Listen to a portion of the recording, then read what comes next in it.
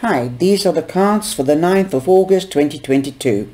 We've got the Four of Swords, and that means take time out to meditate, contemplate and evaluate.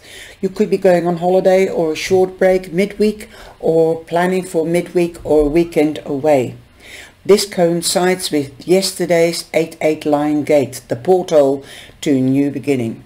Okay, we've also got the Queen of Swords, also bringing clarity or fighting on your behalf to get clarity, justice, as she doesn't take BS lightly. She cuts straight through to the core, and she will get what she wants to bring you clarity. Definitely taking time out to get things clear, to get things out open and having it transparent. Also, the Queen of Swords will help you with that. She also represents Libra.